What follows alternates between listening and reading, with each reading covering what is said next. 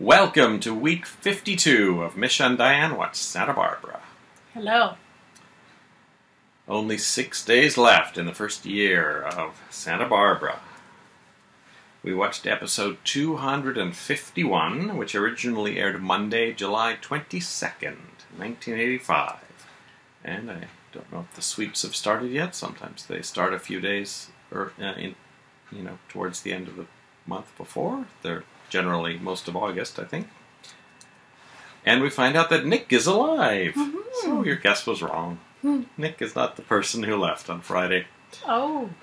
Eden has told the sheriff that Nick kidnapped Kelly, so they won't let Nick help to search for Kelly.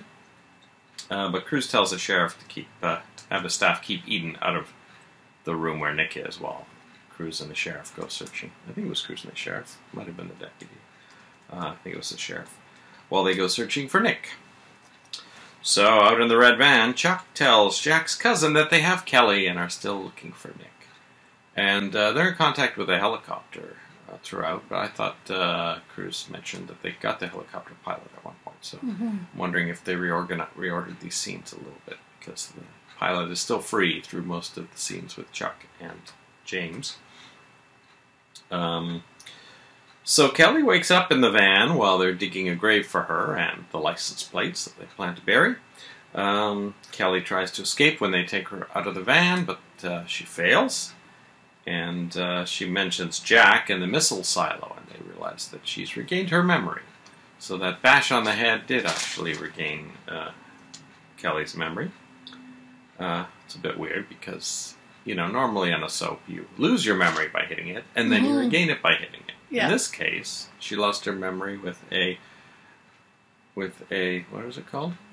It was some sort of, it was a machine that took away her memory. In this case, she lost her memory with an autonomic limbic retrograder. So you wouldn't think a bash on the head would make any difference. You'd think something like hypnosis or something would have to be used. So they take a few more photos of Kelly tied up, I guess to help seal Nick's fate. But just as they're about to kill her, Cruz and the sheriff show up. And Chuck and James are arrested. And Cruz tells Kelly that her family's been going crazy for the last 3.5 weeks. And Kelly says, 3.5 weeks? I've only been gone for a day. So the bash on their head has wiped out her time in the ghost town with Nick. So that is an interesting turn of events, because although Nick's not going to be, feeling the wrath of the Capwells for too much longer for kidnapping Kelly, they're going to want to know what happened for the 3.5 weeks they were gone, Yeah.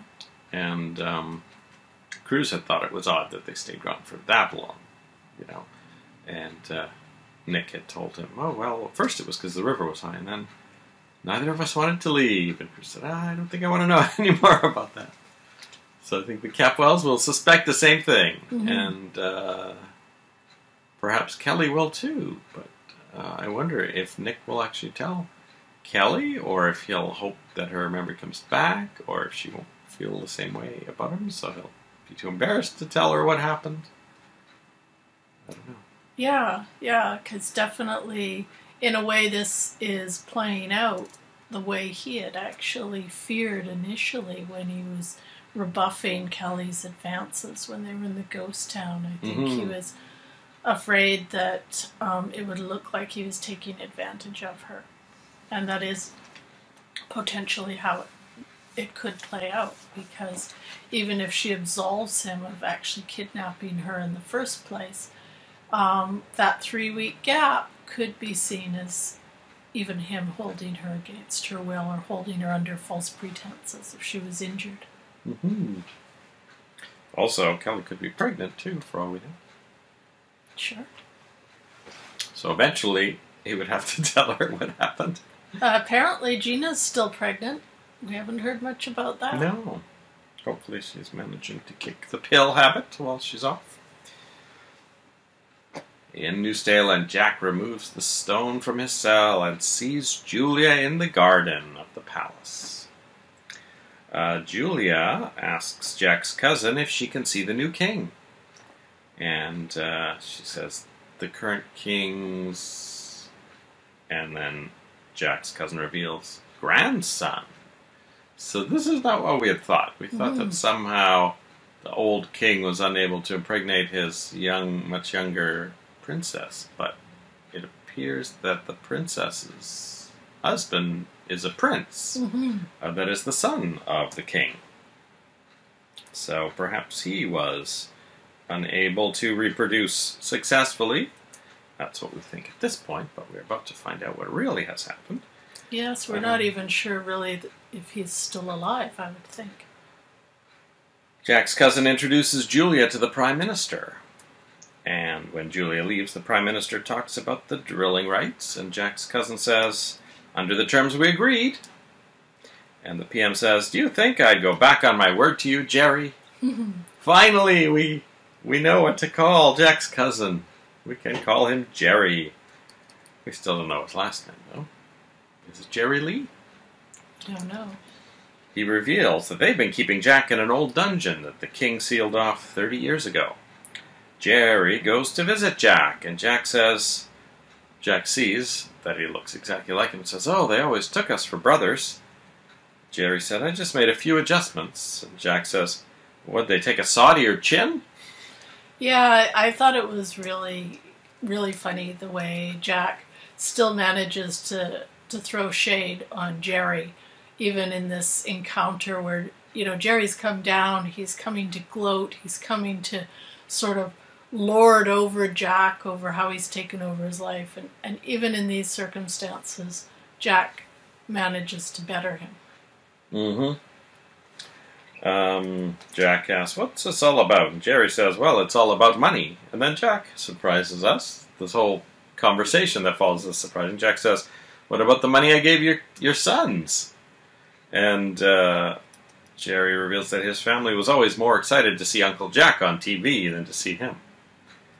So we find out that Jerry's got a wife and kids, and theoretically should be happy, but Jack, very interesting, says, oh, boy, I sure have envied you all my life. I was always forced to travel and never had time to settle down. I'd have traded places with you in a heartbeat, I would have gone with you to that surgeon and begged him to give me your chin. Maybe if you're lucky, someday someone will come along to put me out of your misery, too. So, clearly I'm not buying this. No. But Jack, I think it's amazing how Joel Crothers has created this completely different personality for Jack than Jerry, just with this one little scene. Because, we've only just seen Jack, standing up to torture, but he's clearly a different person, just from the way he's acting. I think it's pretty amazing that he's able to do that and make such a distinct difference in personality when he's been playing Jack for several months now. I think it's pretty amazing what he's done there. Yeah, I was actually going to comment on that too. Joel Crothers plays this beautifully. He just does an amazing acting job because he manages to convey, just in the way Jack speaks, in the way he forms his words, in the way he moves, the way he stands. You can see it's a totally different person. And he manages, I'd noticed actually even coming up to this scene that he does manage to convey these differences. Even before we have this scene, even when we just see Jack in the dungeon, and I think it was about a week ago when we saw Jack kind of looking out the cracks in the walls of his dungeon, and just the way he does that is very different than the way Joel Crothers plays Jerry. So it's an amazing piece of acting from him. And I think I think it's obvious that he's lying to Jerry about that. He's just trying to figure out a way to not die, and he's like saying, oh, I'm glad I'm going to be put out of my misery because my existence is terrible, So I don't know how much that'll play with Jerry, because Jerry's been living his lawyer life and working for the president life, and so he knows whether or not that's something that would be wearing, or whether that's actually quite a great role. But Well, I think it's also Jack, again, throwing a little bit of shade on Jerry and saying, look at all the work you did to become me. And it's really not worth it because I wasn't happy. So, you've done all this and you've thrown away your old life, which was better. And you haven't really gotten much in return. Julia is startled by two monks who run into her in the garden, and she finds out they're Brick and Amy in disguise. So they've managed to get off the yacht without having poisoned everyone accidentally. It would be really, really interesting, and I guess we will never actually know, but it would be really interesting to know just how that dinner came off. Princess Celeste sends word, via a footman, I guess, that she will see Julia and Jack in an hour. So, finally have a more than just a fleeting close-up of her mouth on the phone scene with Princess Celeste, I think. Then Brick and Amy go off on their own to explore, still dressed as monks, I believe, and they find the prince's rooms. And here we find out what's happened to the prince, because Amy says these must have been the prince's rooms when he was still alive. So somehow they're aware that the prince has died. Now, I don't know if that was some other dialogue from before, or if that's something they overheard, during the party or on the yacht or something that we weren't privy to. But I think this is the first inkling we've had. Well, we didn't even realize that the king wasn't the Celeste's husband until today. But I guess his son passed away before he could give an heir, I guess, and maybe Princess Celeste just said to the king, oh, well, I am pregnant, and then has been scrambling, for the last year to get that to happen. So presumably the prince died about a year ago, and she quickly hatched this scheme to have a baby. Well, and we don't know the circumstances of his death. It could have been sensational enough that it might have been on the international news. I mean, they are royalty, so that's a possibility as well. So after looking at the prince's rooms, they hear crying, and of course are drawn to John Perkins's room, and they watch the baby crying, and there's a guard in red standing next to him. And Amy is certain that is her son. Lakin visits Christy and asks why she's doing this to Ted. Is this because he caught you stealing? Is this to get back at me? One of those men that you sleep with went a little too far? Just as Mary walks in. So Mary chases Lakin out after hearing that. Mary then tells Mason that she has no forgiveness for Ted. She's actually kind of surprised by that, because she's, dealt with rape victims before. And she wants to see him locked up for the rest of his life. Mason asks Steve why he's dragging his feet on getting Ted's bail set. And, Steve's been judge hopping for judges that he knows aren't available, apparently. And Mason says that he needs to watch out. Trust me, I know, it's a long way to fall. He has been in that exact same job. Theda enters AA. See how that goes.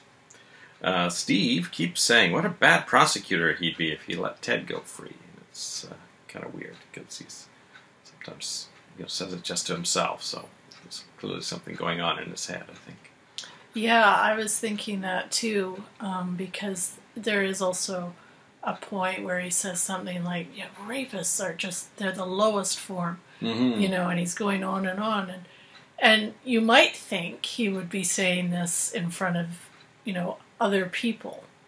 But I think it's just when he's in the room with Christy. So he almost seems to be disassociated from his own actions.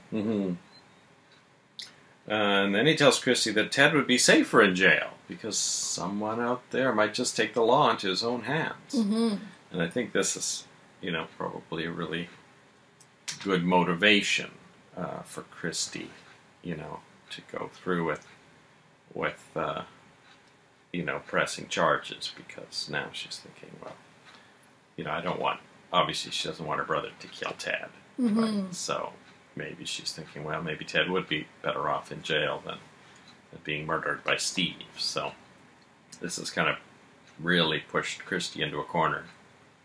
So Christy's also visited by 2 women from a Women Against Rape organization, and they try not to push her one way or the other as to whether to press charges. They're kind of at odds with Mary and Theta over that, because it's up to Christy, according to them. In the end, Christy agrees to press charges, largely because, I think, of what Steve has said to threaten Ted. And, you know, at this point, we also don't know exactly, you know, maybe the full extent of Christy and Steve's history. So obviously we know that there has been this coercive sexual relationship and all of that, but, you know, it's possible that Steve has done other violent things before that might indicate that he is actually capable of killing someone, you know, beyond this attack on Christy. So she might actually know some other things from his background that maybe the others have never seen. That's it for the Monday episode. This is our last episode for James and Chuck. And they manage not to be killed, so they don't end up in the graveyard, but I think they will go to the Psycho Gazebo. So are these our characters who we will never see again? Is this... No, because someone's last episode was Friday. Oh. And it wasn't Nick. It wasn't Any Nick. other guesses? I don't have the full list of the cast here, but... I'm... Obviously, it's not anyone who was in this episode. It's not Chuck, Larry, Eden. Eden, actually, we didn't see, did we? They just said she was outside. Cruz, Nick, Julia, Amy, Brick, Jack, Jerry. I'm going to guess maybe Miss Parks is finally off the credits. Mrs. Parks. Jackie Parks. All right. Well, the person was on Friday's show. Oh, okay. So it's someone who was on that show, and that was their last episode. So it's not Jackie.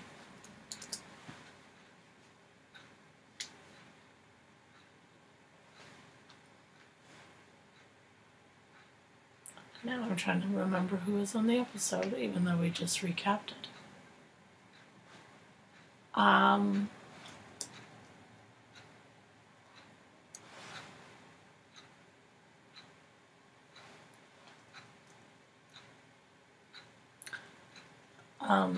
I don't know. All right, we'll see. We'll see if it's mentioned, or if they just never mention this person again. Oh. It's hard to know. Well, if they never mention them again, you'll definitely have to tell me who it was. Yeah, I'll probably tell you before the next person leaves. I think we have probably about 1.5 months before someone else leaves, I think. So, and I have some indication that my IMDb information might not have been correct for the previous person who left. So, which you had guessed was Gina. So we will see if you were right, and B, if that person actually is gone at some point in the next month or two, I think. So, anyway, IMDb, not the best source, but it's the only source we have right now, other than, well, I got this other information from Santa Barbara Online, which indicated the character that I thought was gone has at least one more episode. So, all right. We'll be back after we watch episode 252 of Santa Barbara. See you then. Bye-bye. Jerry? Yes, I know. They always took us for brothers. I just added a few little touches. Yeah, well, it must have hurt like hell. What did they do, take a saw to your chin?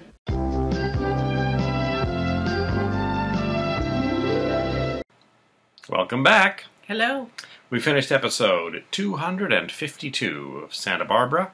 Originally aired Tuesday, July 23rd, 1985. Kelly tells Cece that Nick saved her. She also tells him there was nothing romantic between them. Cece is shocked when Kelly tells him that Jack Lee is behind their kidnapping. Cece tells her about Ted, And then Dr. Morrison comes over and tells Kelly that her memory might return. He also tries to get Cece to come in for his tests, but Cece says he doesn't have time. So Kelly lies down in the study and looks at a photo of Joe and has one of her old headaches with the psycho music that she had when she was in the gazebo. So she seems to be still afflicted with whatever it was that she had all those months ago when Joe was killed. So I guess that's still an ongoing thing.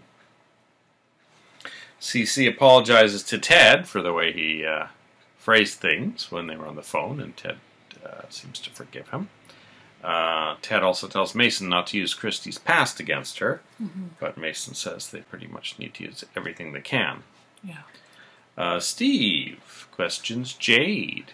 She was not expecting to have Steve Bassett show up, but he kind of just says that he saw her that next morning and wanted to know if she was there that night. And she says she wasn't, but then he said, "Oh, I think you're lying."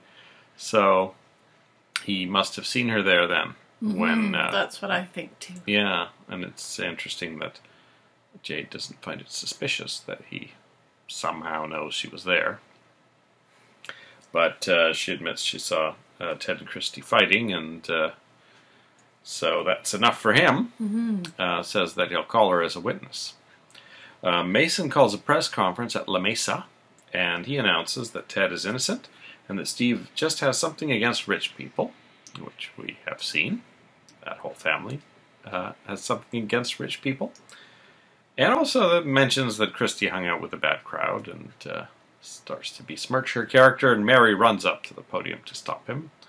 He wraps things up, so Steve takes over the podium and says he's speaking as a brother, not as an assistant district attorney. But then he veers into district attorney character mode by saying that they have an eyewitness, and it was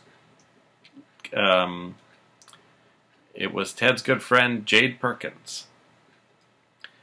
And he makes it sound like Jade's going to testify that she actually witnessed the rape. Christie moves into the apartment 2 doors down from Steve, and she and Theda watch the press conference on TV. And afterwards, Mary comes over, and Christie says that she was always able to confide in her, and she wants to tell her something about the rape. And this is actually the second time we've seen her try to tell Mary something, and the first time, of course, Steve came in. So I wouldn't be particularly surprised if Steve somehow comes in again. No, or they because when they moved in, Mary and Theda and Christie were in the apartment, and then Steve came in and unlocked the door with his own key. So we know he has made his own key to that apartment. So, yeah, I wouldn't be surprised if he walks in, because there's no way Mary would keep that secret if she knew. Like, she would side with Steve and Christie. She would. Yeah, I think we need to. I'm assuming we're going to be heading towards some kind of a trial on this and some sort of drama around this before the truth is revealed. Let's try seeing if the right side of your face will brighten up with this. A little bit. Yeah, it got rid of that shadow. Professionalism. Lakin confronts Jade about her so-called testimony, and she explains that all she saw was Christie and Ted arguing, and that Steve Bassett had made it sound worse. They visit Ted to explain, and Jade says to him, "I saw you fighting, and I got scared and I left. I didn't see you rape her." So Lakin and Ted decide that perhaps she shouldn't tell her story to too many other people until she gets on the stand, because with statements like that, news will travel fast. So, and then later Ted has to appear before an initial judge to enter his plea, and he pleads not guilty, of course. Nick comes to see Kelly, but she is napping, as we know, so Cece tells him to come back later. And Nick says, "So, did Kelly tell you what happened?" And Cece says, "Yep." And, of course, Cece's referring to what happened with regards to Nick not being the kidnapper, but Nick assumes he's talking about their whole romance during those 3.5 weeks.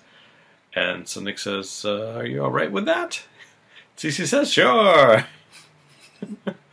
And so Nick rushes off, but before Cruz can tell him that Kelly actually doesn't have any memory of the last 3.5 weeks, Nick leaves and goes to get himself all ready because he's going to propose to Kelly the minute he sees her.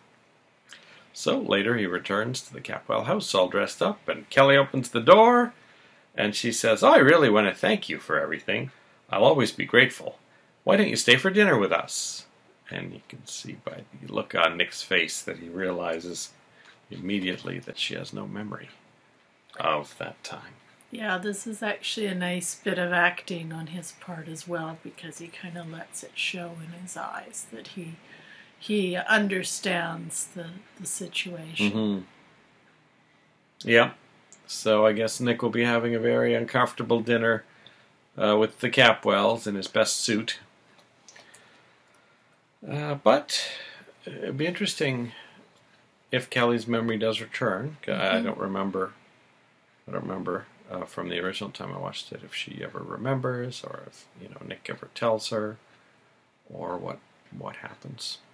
Yeah, I guess Nick is basically trying to acclimatize to this situation, and it'll be interesting to see if he tries to woo her afresh, tries to make a fresh start with the aim of a romantic relationship, or if he is content to be in the friend zone. I would think he would try, just to reproduce everything from the ghost town, kind of like Groundhog Day, where he already knows what to do. Unfortunately, the memory of Joe Perkins is now an impediment to Kelly being able to, repeat that same pattern that they did in the ghost town. So I think he may try a few things to jog her memory, and they're all going to be thwarted. So unless she actually does regain her memory, I don't know. Or maybe it'll be very slow going. And that's about it for this Tuesday episode. So we will return after we watch episode 253 of Santa Barbara. See you then. Bye-bye.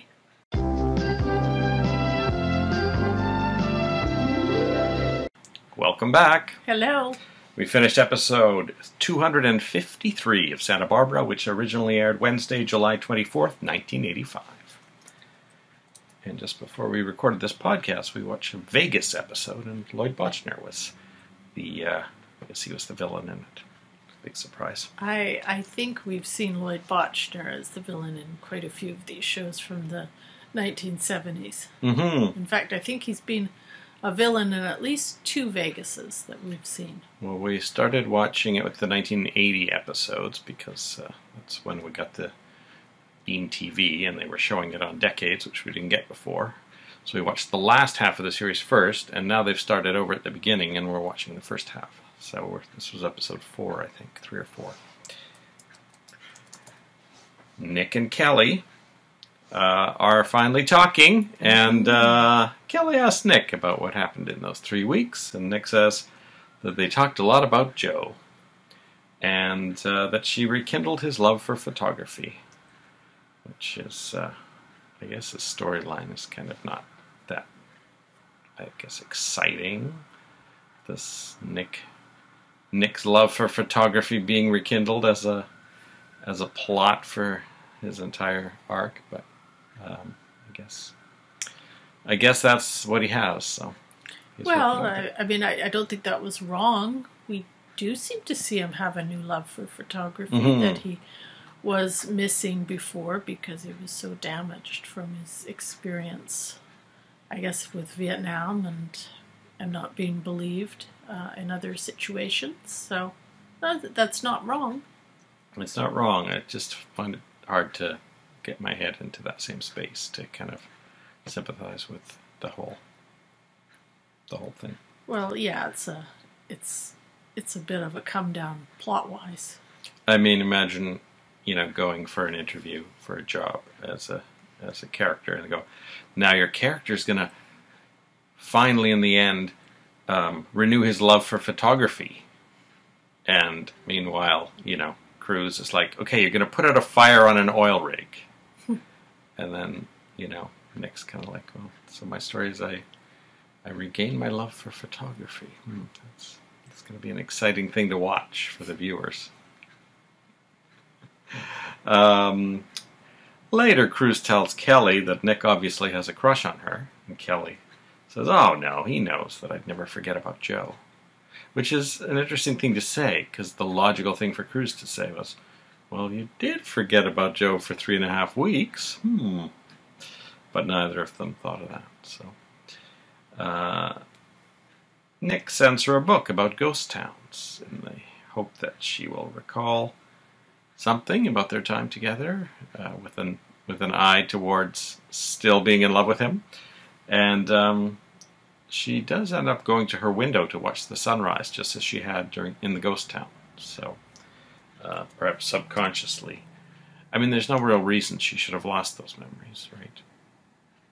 Well, there isn't probably a real reason why a memory machine like that, mind-wiping machine like that, would work in the first place. What? But one of the things I did find interesting about Nick sending her the book on ghost towns is that he doesn't actually sign it. I don't think. Oh. And I thought that was kind of a curious choice if he's trying to have her associate ghost towns with her relationship with Nick. I didn't realize that. And also, I mean, she's had a history now of getting so many odd things, in the mail. In it's the mail. surprising they let her open it. I think that would be a bit triggering, actually. Yeah, especially since Jack Lee hasn't been caught yet. You'd think they would vet her mysterious packages a little bit. The family's been pretty slack on the, missing and targeted relatives not being protected that well, considering how much money they have and how many guards they probably have there. Mm-hmm. So, at one point, Nick puts up his sign when Cruz pays him a visit that Kelly made. He puts it up inside his apartment. So, it kind of, I thought it was like a shield, what is that called? Sign that you put outside the, your house, your business. Maybe he's going to run it from in there, but you think it should be outside so people will see it and think, hey, there's a photographer here. I need some photography done. Yeah, he doesn't put it out on his, out on his shingle or anything. He doesn't, put it where someone would actually see it. It's almost like he's reminding himself that he's a photographer. Yeah. Rick and Amy are still dressed as monks. That disguise has done them well, because they haven't run into any real monks, especially not the ones who are missing 2 pairs of robes, apparently. But monks are apparently ubiquitous enough that no one questions them wandering around in the palace. I think they're in the palace, right? The palace seems to be this big, maybe... I mean, Julia has a room somewhere. Is that in the palace, too? Are they all in the palace? I almost wondered if it was, like when we went to France, we saw some of these castles which were really villages on the top of hillsides, and I remember Monaco almost had a bit of that feel to it as well. And I wonder if it's that kind of kingdom where you actually have a lot of the main city, especially if it's on a little island. A lot of the main city is actually within sort of the walls of a larger enclosure. I mean, at one point, Monaco almost seems like one big building to me. So they find John, who's now in the throne room with the nurse, and they convince the nurse to let them pay their respects to the future king. And Amy almost gets the nurse to allow her to hold the baby when Princess Celeste shows up and wonders what they're doing. And they say, oh, we're just paying our respects to the new king. We want to say some prayers. But before they can really go on much further, the king arrives and shoos everyone out because he wants to spend some time with his grandson. Just from those few seconds, Brick seems to feel that the king is a good guy and would probably help them. Now, I think they know that they're, pulling something over on the king, I suspect. So, but almost immediately, Julia shows up with some documents she's managed to steal from Jack, and they detail the whole plot against the kingdom, basically, to substitute this John in as the new heir. And, surprisingly, there's also some information in the documents that shows that his royal court is trying to poison him, or whoever, the prime minister and the group. He finds those, hides them on his throne. He figures that's the best option, because maybe no one else would dare go towards the throne. It's quite a large room, actually, that throne room set, or at least it's filmed to seem quite long, because there's a lot of empty space in between the door and the throne, and very little else other than a couple of pillars and a red carpet.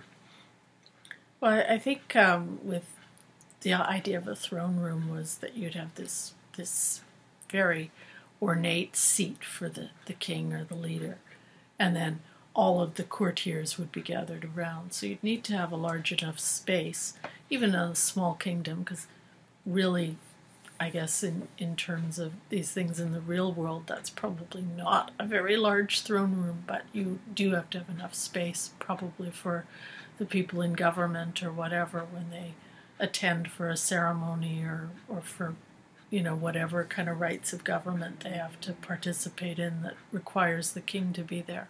I have a feeling that the finale of the storyline is going to take place there, because we've got room for all the characters. John seems to hang out there.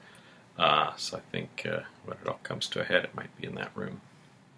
But it was interesting to me that the king just kind of goes and sits on his throne, because my perception always is that in the real world, I don't think Queen Elizabeth goes and hangs out on her throne. I think that's just reserved for ceremonial purposes or for certain rites of government. So that envelope could have been sitting there for months, really, in the real world before someone spotted it. Yeah, the king takes about a second to read maybe the top sheet of this not too thick thing of papers, and said, "Oh, can I really be surrounded by traitors who are trying to poison me?" He's a very fast reader. It's Patrick. He just bought life insurance. So anyway, he knows the whole plot. So I think it's going to come to a head pretty quickly now, because it's not like, I can't imagine his guards are working against him.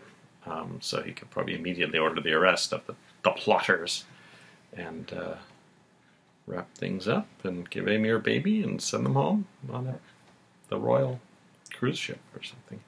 Now, we still don't quite know, and I'm hoping this will be revealed soon, why it is that Amy was picked and sort of how they managed to go about this. So I think that would be really interesting to hear more about. I think the king will just order someone to reveal everything at some point. That would be the easiest way. And I wonder if the real Jack knows the king.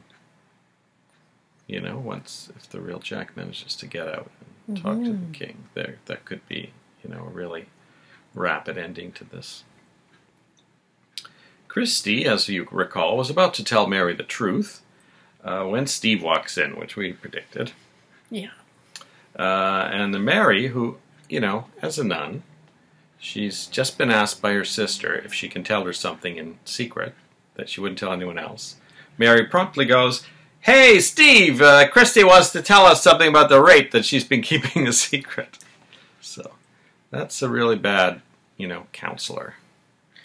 Yeah, that made me think that perhaps Mary was not the best at, keeping confidences and maybe wasn't actually that great at her job as a counselor, or as a nun for that matter. Well, now with her, thoughts that she's had that she wants Ted to fry in hell, perhaps she'll decide that nunnery isn't really her thing, which might leave an opening for Mason to date her. So, Christy covers by saying that what she wanted to say was that she had been hoping that Ted would be her boyfriend, which is true, and something that Mary didn't know. But when Mary leaves, Steve says, it was stupid to try and tell Mary. He says, "You've got everything you've ever wanted. Your family is together. And don't forget what's going to happen to him if you talk." So the threat against Ted's life again. And she kind of resigns herself, I think, to keeping that secret. And he tells her not to go outside. So he wants to keep her kind of locked away in her apartment until the trial, I think. I think for forever in some ways. Mm-hmm. I actually think even her covering and saying that she had wanted Ted to be her boyfriend, and as we know, that is true. I think that actually rattled Steve quite a bit because he didn't want to hear that. And I think the fact that it was true and he knows it is true, I think that really, really enraged him even more, because there's nothing. He can do all sorts of things to Christy, and he can probably do a lot of things to Ted, but there's no way he can eliminate that fact that Christy, given a range of options, would not choose Steve. Mm-hmm. Mm-hmm. I think what the writers are doing, basically telling Jade, don't repeat your story to anyone. Christy. No. Last time. Oh, don't. Right. They were telling Jade not to repeat her story till she's on the stand, and now Christy being isolated from everyone from a writing standpoint is because obviously I think they're going to want all of this to unfold on the witness stand and not have the characters already piecing together and picking apart stories before the trial, because that kind of will undercut, any, revelations on the stand, because obviously this is going to be a trial thing, and, Steve will want to reveal some surprises on the stand, and hopefully Mason will be able to as well. Yes, I definitely predict it will come down to them being on the stand, and I think taking away any connections Christy has with the outside world will definitely preserve that element of surprise. I can definitely imagine a few cliffhangers in the courtroom with, the episode ending with Christy opening her mouth to say something and the viewer's not quite knowing what it'll be. I think Jade's testimony will be good because of the actual phrases that she heard, which she hasn't repeated yet to anyone, but will probably repeat back on the stand the words she heard Ted say, which taken out of context will sound really bad. So I suspect she may be one of the first witnesses, and then things will look quite dire for Ted from that point on, and maybe some tension between Lakin and Jade, because she didn't quite reveal how bad her testimony was going to be. Yes, I think so. And then I personally think it's going to end with the ultimate reveal of Steve's part in this. And, that's what I'm assuming this will build up to in one way or another. But I do think Jade will not do well on the stand. I mean, we've already seen that she can be bullied quite easily by Steve. Even without the threat that he had to use against Christy to wreck Ted's life and possibly end Ted's life even. I mean, Jade just kind of crumbled in front of him, even when he didn't actually have, it seemed to me, legally the right to even be questioning her. So. If this does lead to Steve's downfall, then presumably he will lose his job and there'll be an assistant DA spot open. And maybe with Mason winning the case, he would be possibly positioned to get his job back, especially as this will reflect badly on the DA himself, having okayed this going to trial. So it may, be Steve and Tony Patterson who leave, and Mason might just say, well, I'm not going to settle for assistant DA this time. I might as well just go for DA, and then I'll have some power against my enemies who happen to live in a mansion that I grew up in. Yeah, that could be very interesting. I think it's going to be really interesting to see what happens to all of these characters. We've already speculated that this might leave an opening eventually for Mary to leave the church and perhaps pursue a romance with Mason. It'll be really interesting to see what happens to Steve and Christy, and to a certain extent Theta, or what Christy's relationship with her family is after this. And then there's also the real Jack and Lindsay Smith and Julia, who also might vie for some of these potential new openings in the district attorney's office. And let's not forget the other court cases going on. So we've got Sophia. That's right. Who is also being charged with, I think it's second-degree murder. Is it second degree? Something like that. I think that was the plea deal. Oh, that if was she the plead to second degree, so maybe they're going to charge her with first degree, which will be, I think, really hard to prove. I think it's a slam dunk for the real Jack Stanfield Lee, who already looks cleverer than Jerry after only 2 short scenes together. Yes, and of course we've got the one with Maggie Gillis and the case she's bringing on behalf of Ben against the Capwell Industries. If that goes to trial, then we'll have 3 cases over the next month or so.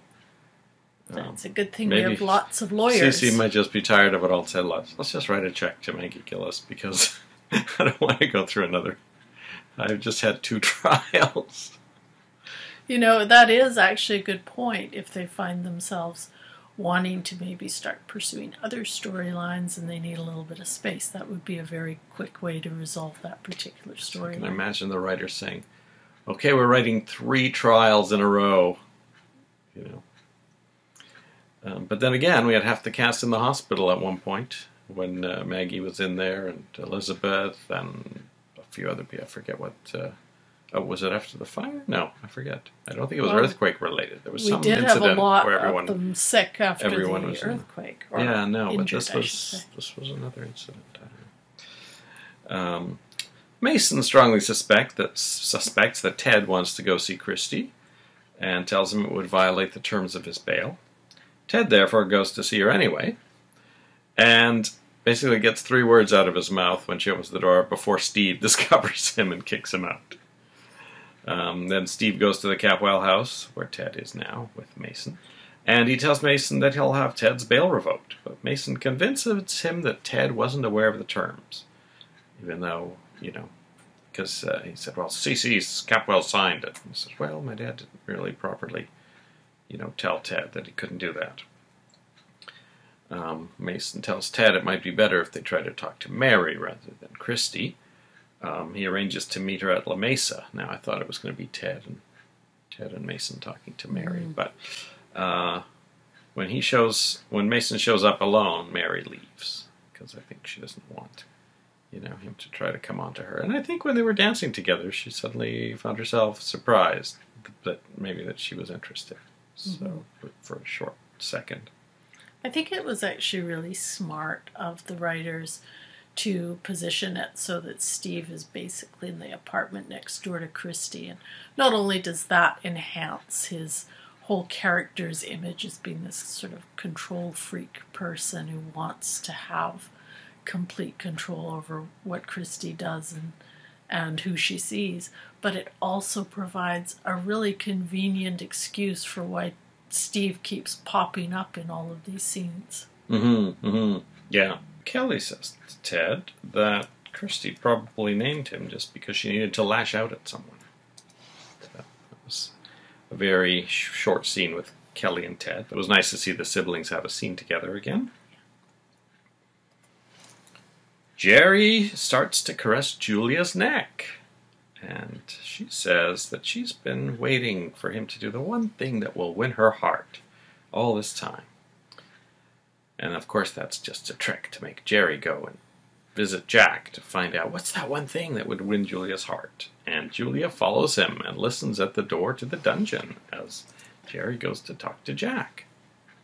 Now inside the dungeon, Jack says, with all the weight I've lost, I could probably crawl through this hole by now, because he's removed that one brick again and looked out at the garden. Jerry comes down to talk to him, and when he realizes that he's trying to get info about Julia, Jack taunts him about Julia throwing him another curveball, and Jerry slaps him. So this was the first time we've seen a split screen, I think, between Jerry and Jack. I don't think last time. I think they just cut back and forth between them last time. either that or we're so familiar with it nowadays, I didn't even notice it. But of course, it looked very fake. Jerry was staring off, not quite where Jack was sitting or standing. So, but the slap looked pretty good because I think Jerry slapped. I think actually it must have been a film of Jack with Jerry standing in front of the screen, which is why it looked like he was looking to his left. But then when he slapped him, that actually looked pretty good because they synced it up very well. Yeah. Jerry slaps him and says he is going to die at midnight. So I guess he's had it with keeping Jack alive. Mm-hmm. So Jack asks to see a priest before he dies. And later a monk comes down the stairs, and Jack decides that will have to do, as long as I confess my sins. I guess it doesn't matter. He starts to confess, and then spots Julia's pink toenail polish on the monk, and realizes it's Julia, who has borrowed a robe from Rick and Amy. And he starts to talk about regretting that one beautiful relationship that he messed up, especially since she was such a great roll in the hay. At which Julia removes her hood and says, "How dare you?" Jack says, "You never could take a joke." So he explains to Julia that Jerry Cooper is his cousin. We finally have Jerry's last name after all these months, Jerry Cooper. He asks her to untie him, but she wants to resolve some things first. He says, speaking of resolving things, how did you manage to fend off Jerry's advances all this time? I think she says, "Who says I fended them off?"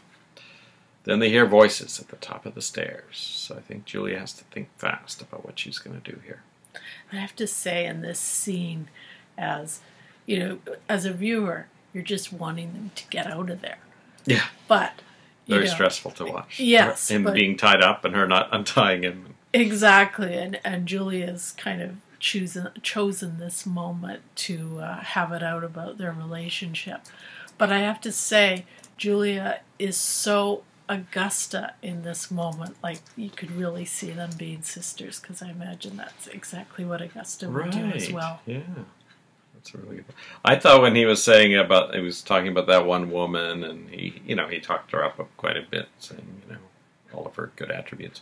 I thought he was going to say, and her name was Augusta Lockridge, but I think he might have had something else thrown at him if he'd done that. So when I'm making these the notes while watching the show, I try to abbreviate the names a bit when I'm typing. So I just put the first initial of the character and put their dialogue sometimes to quickly summarize the scene.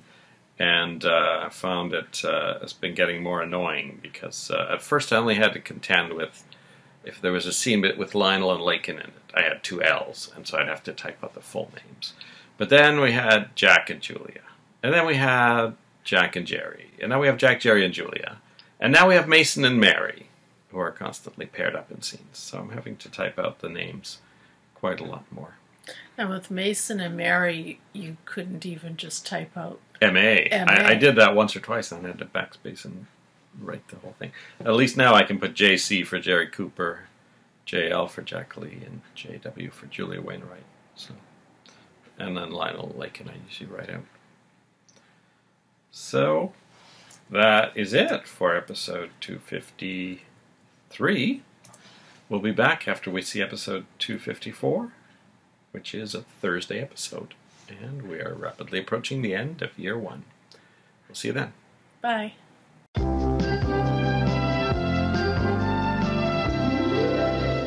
Welcome back. Hello. Last night we watched episode 254 of Santa Barbara, originally aired Thursday, July 25th, 1985. So we must be into the sweeps by now. Mm-hmm.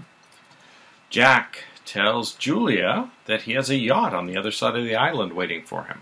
Now, that must have been hidden there quite a while if it's something that Jerry doesn't know about. Hopefully he's got a guy just waiting for Jack to give the word to go. So hopefully they'll find that yacht when they all escape and race for the yacht. He asks Julia again to untie him, and Jerry comes down the stairs. And Julia quickly puts up her hood, and Jack taunts him with not being able to impress Julia. And when Jerry tries to hit him, aha! Turns out Julia has untied him, and he punches Jerry. Jerry is surprised, and he says, I've got another surprise for you, and he has Julia remove the hood of her monk robe, and Jerry is shocked to see that Julia and Jack are both there. And then Jack punches him out, and swaps clothes with him, ties up Jerry, and then they escape. They go to, I think, Julia's room. I'm trying to figure out whose room they were in. A little bit confusing later on, but Jack has a shower and says, do I look like Jerry? And Julia says, disgustingly. And he reveals to Julia that they've been slowly poisoning the king. And then a guard comes to tell him he's wanted in the throne room. In the dungeon, the torturer shows up to execute Jack, and he's got his gun loaded, and he won't believe him when he says he's Jerry and that Jack switched places with him. But he's saved by Brick and Amy, who think he's Jack and knock out the torturer to rescue him. So he thinks quickly and says, oh, we shouldn't leave together because it'll be suspicious. He grabs the keys from the torturer, runs up the stairs, and locks Brick and Amy into the dungeon. But they do find the bricks that Jack's been working loose all these weeks or months. And, as Jack had said last time, there was enough room for someone to fit through, and they both escaped out the hole into the garden. What I assume is Julia's room, Jerry changes into his other blue suit. No, maybe he goes to his own room there, because he does leave again. Yeah, okay. He exits, and the Prime Minister and Celeste run into him and tell him that the king has somehow discovered their plan. And he says, oh, the packet is still hidden. So, apparently that's the packet that Julia found and passed along to Amy and Brick, who passed it on to the king. Jerry tells them he's got to do something before meeting the king. So I guess, yeah, that makes sense. He was in his own room, now he assumes Jack's in Julia's room, and he's going to go there to confront him. Meanwhile, Jack's already gone to the throne room. He runs into the PM and Celeste there. They don't realize it's a different guy than the one they just saw, because they both look identical now. Which, you can't have an evil twin story without them both looking identical at some point. And the PM's a bit worried about things and suggests that they should maybe kill the king before the coronation, because it's not really necessary that he witness it. And then Celeste talks about the different poisons, so it sounds like she may have been the person who's been poisoning the king. Jack, of course, is trying to keep the king alive, so he says, oh, I think everything should be fine if we just stick to the plan as scheduled. And then one of them says, at least Jack is dead by now. And Jack kind of feels guilty that Jerry's been killed in his place. And Brick and Amy run into the king in the hallway. And they say, oh, we're the ones who gave you the packet. And he seems to be very trusting of them right off. And they talk about, Jack being swapped out. And he just wonders who they are and why they're interested in helping his country. And Amy says that the baby they're about to crown is hers. So I think this king will be, if he doesn't collapse from all the poison, I think will be pretty instrumental in saving them all from the traitors. Yes, and I think in some ways perhaps having both Jack and Jerry both there and at some point side by side will bear out Brick and Amy's story a little bit more as well, because then they'll be able to say, see, there are two of them. And I think one thing you were mentioning while we were watching this episode was that this famous scar we have heard so much about could be a pivotal feature in determining between the two, Jack and Jerry.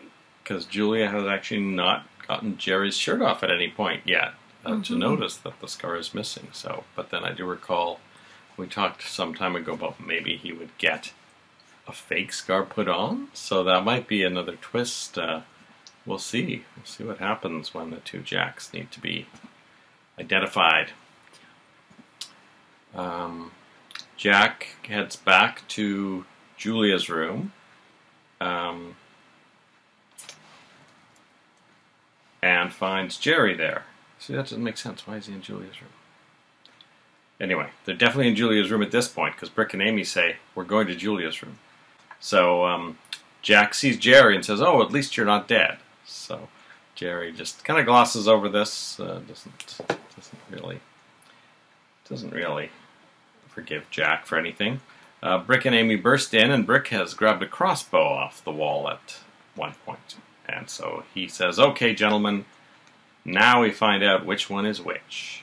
I really think they can use Julia in this I'm case. hoping... even without the scar, Exactly. I'm really hoping that when we revisit New Stalin again, in either the next episode or the one after that, the first thing that'll happen is Julia coming running into the scene.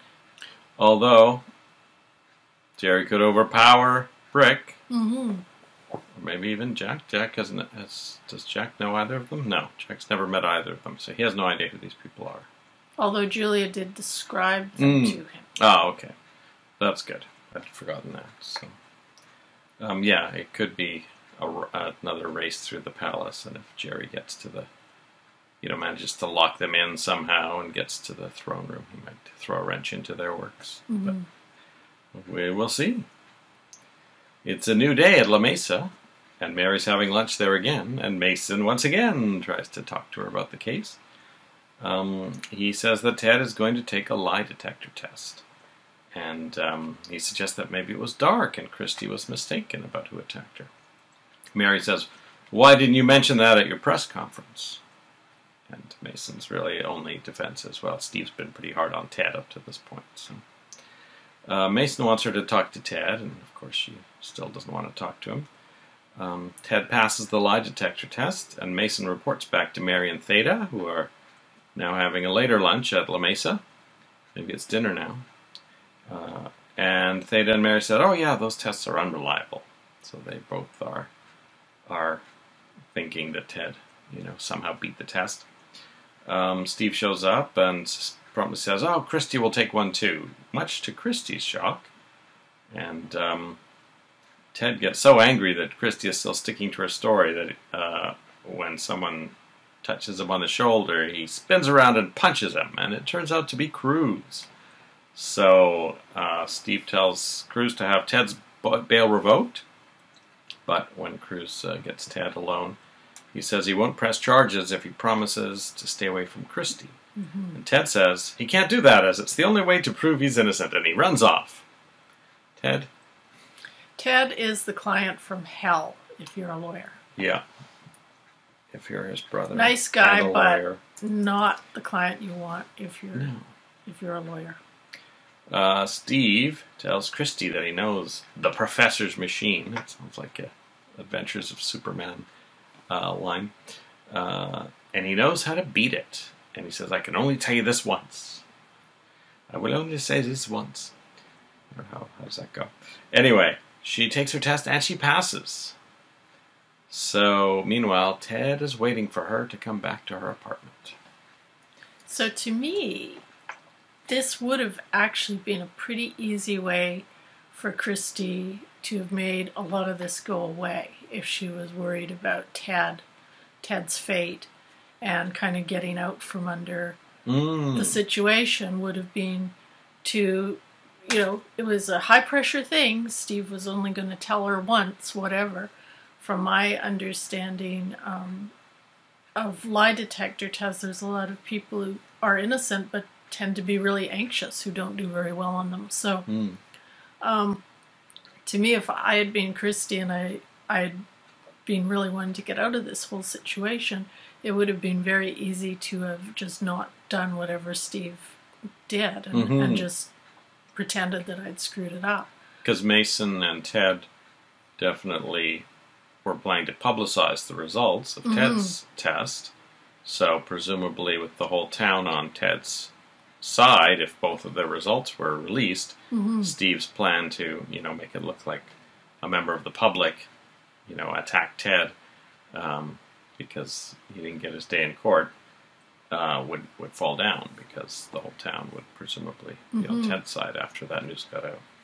So I don't know why Christie wouldn't have done that. In fact, I would have thought most people might have, screwed it up even if they didn't have a reason to. So the other thing, of course, and I don't know if we'll hear more about this, is I'm very curious to know how she beat the test, whether it was some sort of breathing exercises or whether they stuck a magnet under the machine or something like that. Yeah, I doubt they're going to go into it. They probably researched and decided it was too convoluted to try to. Maybe we can ask Nick Hartley. He used to be in some kind of secret service. Cruz is working out and misses a call from Eden. We hear his answering machine pick it up. And Santana arrives with a birthday cake for him. But he says it's a month early. He says, my birthday is the 25th of August. I think Santana knew that.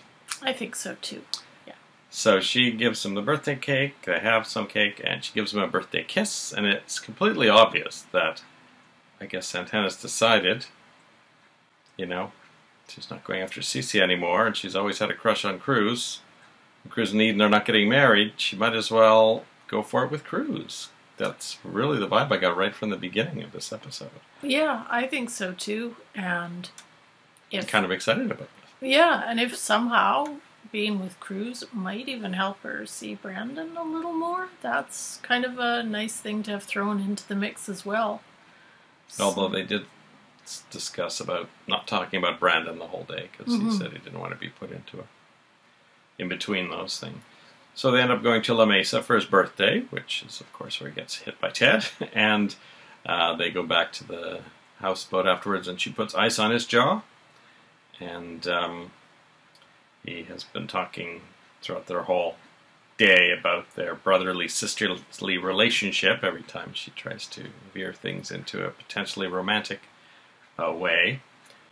He says, you make a good nurse. And she says, I make a lot of things, given a chance.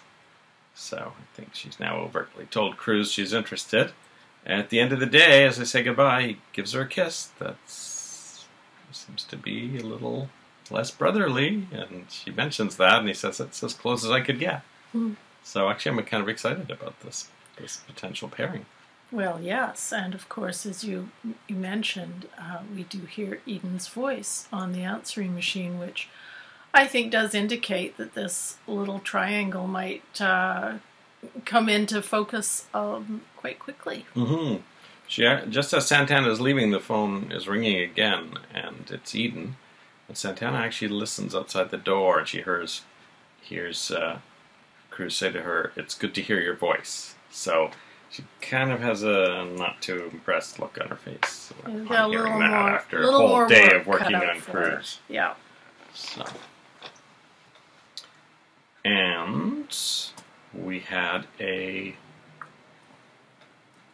closing credits with cast credits in it. Yeah, that was interesting. It is all the same credits as we had last time, including still Jackie Parks. So maybe she was hired for the summer and they decided to go another way with it. And Gina Capwell is still in the credits too. So we will see if your theory that she left the show is correct, if she ever vanishes from the credits. And some new people at the bottom after the regular cast: polygrapher Ed Gonzalez, Prime Minister Paul Kent, Princess Celeste Susan Feldon, King Duncan Ross, and Executioner Ryan Hunter, spelled R-I-O-N. I think that's Ryan.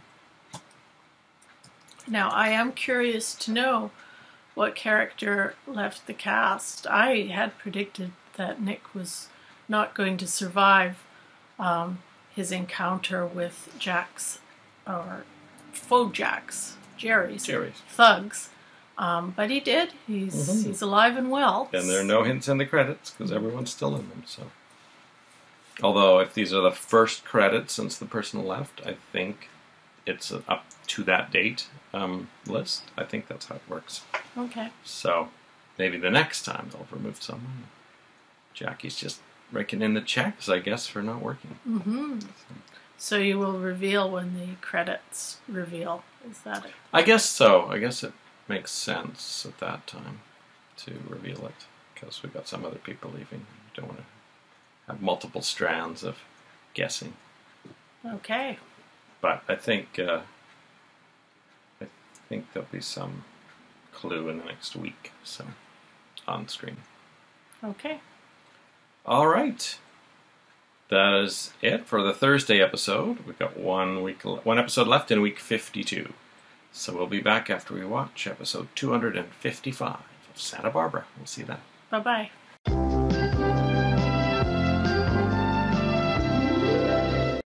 Welcome back. Hello. To the final episode of the week.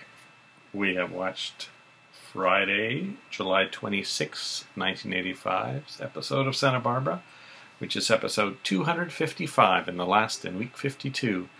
There's only one episode left in this first year of Santa Barbara, which we'll be doing at the beginning of our next podcast, and then we will head into year 2.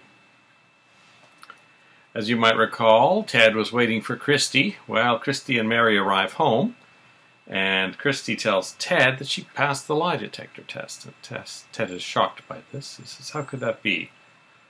He insists on talking to her again, as he has several times before, and Mary says that she'll call the police.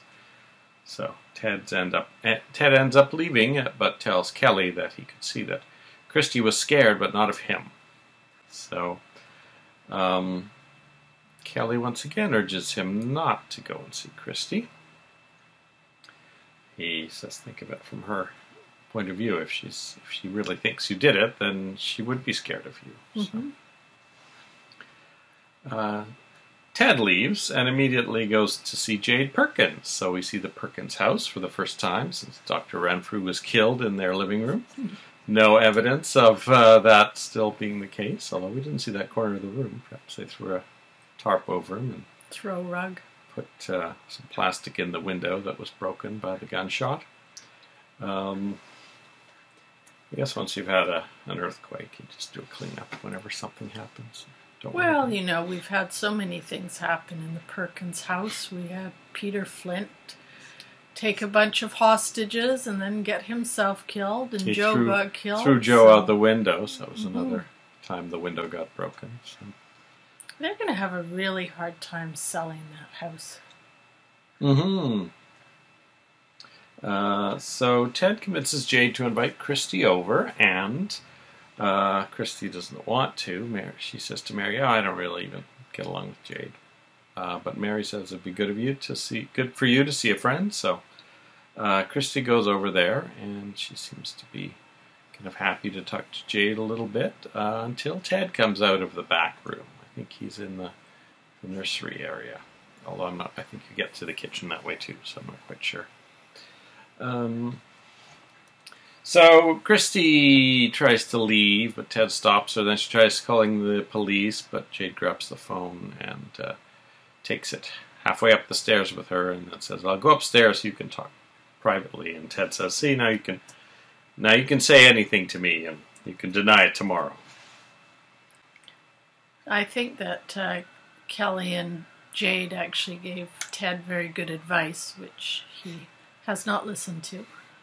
And it also occurred to me watching this, Ted is very certain that his friendship with Christy will kind of win her over to, her confiding in him. Mm-hmm. But it also occurs to me that in some ways Ted is almost acting a little bit like Steve, in that he's kind of almost stalking her to get her to do what he wants. I mean, Christy, I don't think she's, she doesn't seem to me to have convinced herself that Ted actually did it, which was Kelly's hypothesis. But I do think that she is feeling very pressured right now. And, of course, Steve is a monster and has been controlling her, but I think she will perhaps see Ted's behavior as being a little bit controlling as well. That makes sense. I don't think this will go too well for Ted. I suspect he may end up in jail if, because this is the nth time he's done that. And, what I've just suggested about Ted appearing perhaps a bit controlling to Christy is going to appear that way to a jury as well, I think, when all this emerges in the courtroom. I think that's part of the reason why they're doing that is right now it's a somewhat circumstantial case, I would say, and you've got two people who've both taken lie detector tests and apparently passed them. So there wouldn't be a lot, but by piling this on with Ted repeatedly trying to see her and trying to talk to her, that's just going to pile up on top of it, and I think it'll make the courtroom scenes that much more dramatic. As Mason said to Ted yesterday, I think, or the day before, when he accidentally punched Cruz, didn't you see Steve Bassett was just standing back and letting you, go off half-cocked so he can say that you have a tendency to get overly violent? So Nick is on the phone with some random doctor asking what he thinks, how long it'll take before Kelly's memory will come back. Of course, he says, well, without examining her, I can't tell. But he says that normally with these amnesia cases, it's best if she regains her memory on her own. Because Nick had said, well, I'm going to try and, do everything I can to make her remember. Time magazine gives Nick a job.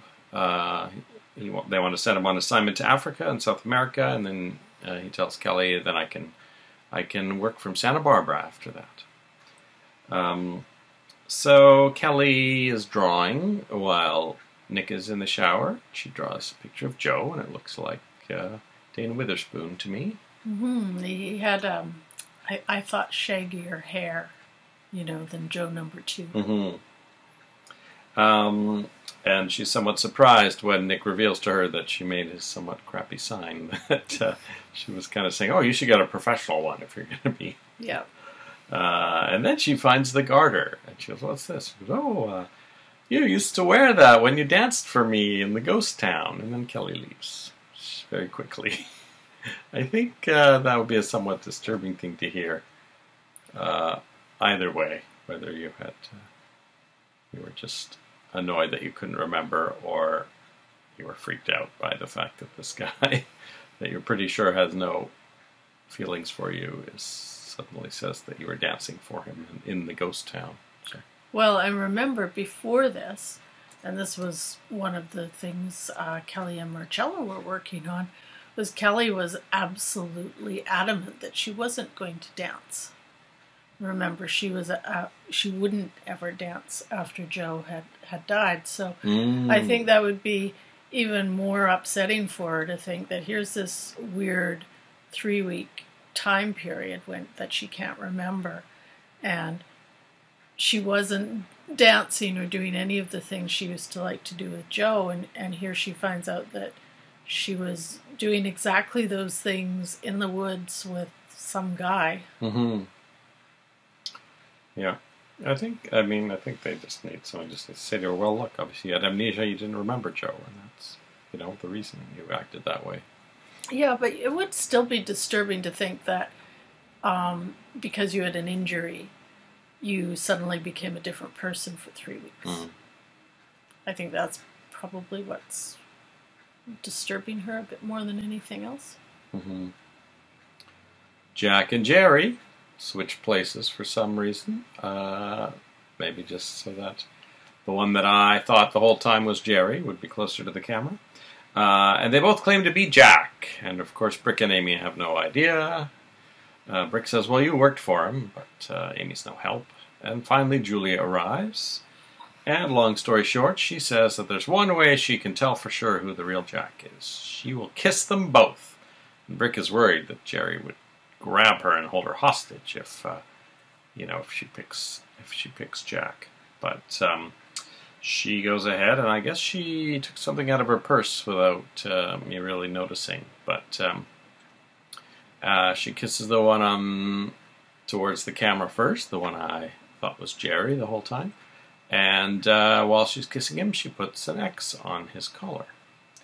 And then she goes over to the guy to his right, and he kisses her eyes first, and then her mouth. Did I miss the part where she said, kiss me the same way you did when we first kissed in Washington? I think that's the important part of the test. So anyway, she puts a circle on the back of Jack's collar. And Jerry immediately grabs her when she announces she knows which one's Jack, and puts her in a neck hold. And Jerry says he'll break her neck unless Brick drops the crossbow. And instead of disarming it sensibly first, he just hands over the whole armed weapon. And as Jerry ends up running out, he lets off a bow and shoots Brick, grazes him in the shoulder, on the right arm. So Jerry runs out, and then Jack runs out after him, and then Julia runs out after them. Now, I do still think it would have been easier if Julia just said to them, lift up your shirts and show me the scar. Mm-hmm, Even if Jerry had a scar put on, I think that would have been worth the first shot before actually putting yourself in danger. Yeah, I mean, if that does happen, now that she's got the circles on them and the square and the X, I don't think they need to go with the scar. I don't know. True. We'll see what happens in the next episode. Maybe there'll be an opportunity to check the scar. Now, that might be the other reason, though, why she decided to go this riskier route, is so she could mark them. Mm-hmm. Because she figured they'll both get the drop on us eventually, and we'll be all mixed up again. So, I think the whole point of this whole thing being set in a castle was so that they could have the two Jacks fighting a sword fight against each other. I bet in the writer's room early on someone said, what if they sword fight? And I said, well, then we'll have to set it in a castle. Well, then we'll have to set it in Europe. I kind of wonder if they put the cart before the horse there, because they really wanted Joel Crothers to be sword fighting himself. But I was very excited when Jerry runs into, I don't know if it was the throne room, but it was another very large room, if not, and grabs a sword off the wall, and then Jack Lee comes running after him and grabs the other sword. This was a very darkly lit scene. In fact, even when you could see a full facial shot of Jack or Jerry, you couldn't make out that it was even Joel Crothers. So it could well have been two stuntmen doing the fight scene, for all we know. But I think it was pretty impressive. I think the allure also was having a dungeon, too. That was kind of a neat thing to have him sort of strung up in a dungeon. There was something about that as well. I'm sure it was very appealing to the writers. Mm-hmm. Yeah, so they have a fairly long fight in the room. Julia is nowhere to be seen. She either lost them or turned the wrong way, or is hanging back and we don't see her. But at one point, I lose track of who's Jerry and who's Jack, and one of them cuts the other on the hand, and must be this hand. They're both right-handed, and one of them drops the sword, and I'm actually not sure which one it was, and then the other one puts their sword up against his neck. So I'm hoping that Jack has a sword against Jerry, but it might be the other way around, and I suspect what will happen is Julia will run in, and not being sure which is which will make them the one not kill the other. Because, obviously, they'll both say they're Jack, so. Any other thoughts on that? Well, I have to confess I actually missed some of the sword fight because I was doing an online jigsaw puzzle, but I did see them run out of the room after each other. Maybe there'll be a reprise at the next Yes, thing. I'm sure there will. And maybe it'll be better lit, too. Probably costs some money to stage that fight. They may replay it as is at the beginning of the next episode. Meanwhile, Brick and Amy once again happen to randomly run into the king. And the king is very upset because he realizes he can't trust most of his guards. He has one that he trusts for sure, but he's guarding the baby. So he says, okay, if you and Amy guard the baby, I can take this guard and go after the traitors, which is, of course, really the best thing Amy could hear. So it ends with Brick and Amy going into the nursery, and Amy finally having sight of her baby. after all these months. Are you excited about that?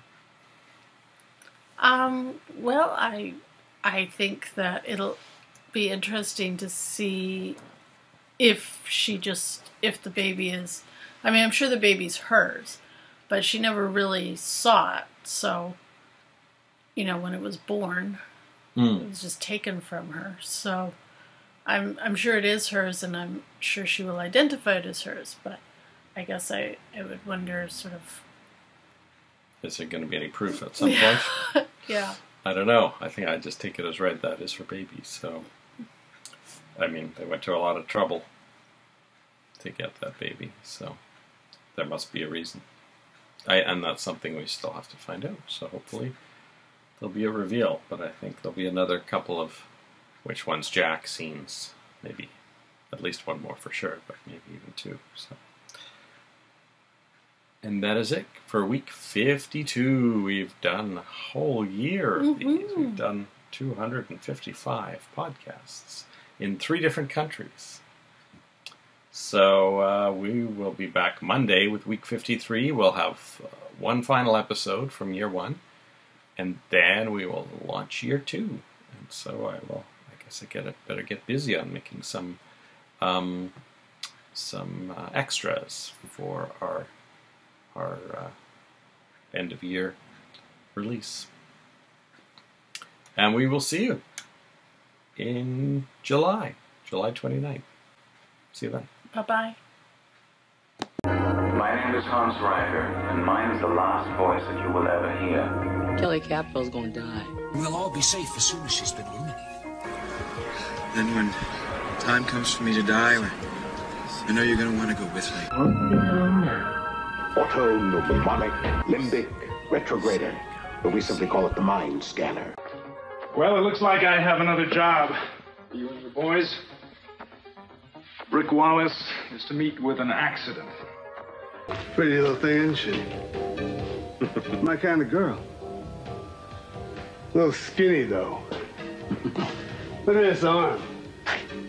It's nothing but bone. Let's go, Chuck. Okay.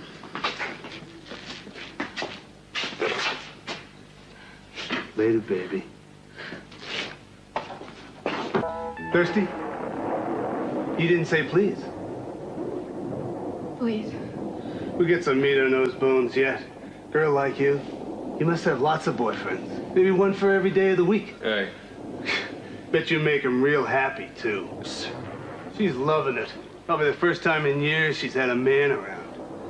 Tell you what, later on I'll talk to the boss about untying you. We can have a little romance, a little fun and game. Please leave him alone. You know, I knew you'd say that. I'll bet that you'd do about anything just to save his neck, wouldn't you? It's a good thing there's nobody searching for you. Guy would drown out there in that rain.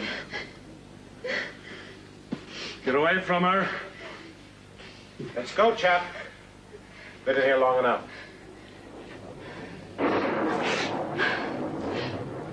I'll be back tonight. So when are you going to tell me who it is? When I get tired of doing this. Stop it! Take your hands off her! You are a slow learner, pal. Hold it! Don't, lady. Stop me! Kelly, you must remain calm if this experiment is going to be effective. You think I care? Well, you must. Don't you understand? This is your only chance of survival. If I live, I'm going to tell them everything, and if I die, they'll find you. You wait. They'll find you, and they'll put you away for the rest of your life. I was hoping we could avoid this, but I'll have to give her a sedative. It might affect the process, but we can't take a chance. Now, hold her down.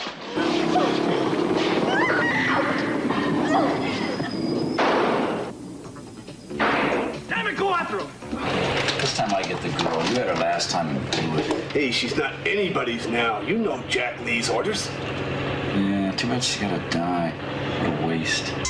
Mr. Lee. No, there's no sign of him yet. He's supposed to be in town. At least, that's what the girl told us. I'm sure he told Kelly everything, memory or no memory. So she's next. What do you want to do with the body? That's your specialty, not mine. Will you stop at the radio? Obviously the copter's still out of range. I say we do it right here. Just to be sure they don't trace it, bury the plates with the body. That should just about do it. I'll get the girl. Now just one little detail. Come on, honey. Let's go. Wait. Let go of me! You're gonna pay for that, little girl. No, you're gonna pay for this because the police know we're missing. And what is this famous Jack Lee? What, he's gonna hide out in a missile silo forever? She's got a memory back. What do you mean? You think I forget you two? And what'd you do with Nick? Did you kill him? Part of it. That should do it. You probably have his name on the camera? No, but I carved his initials in with my trusty little penknife. One of my better investments, the penknife. What was that? You see the chopper? Not yet. Well, little lady, it's time. The one thing I'm sorry about is that she's so pretty. Freeze! Get the van. Kelly Capwell's Psycho Gazebo welcomes Chuck. Hey, she's not anybody's now. And James. Too bad she's gotta die. What a waste.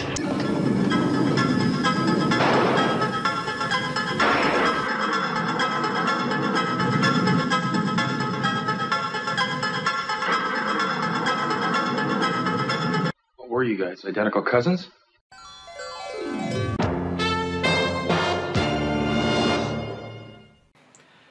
Cece is shocked when Kelly tells him that... Did I say Kelly? Kelly kills him. Cece. To which Julia removes her head and says, her hood.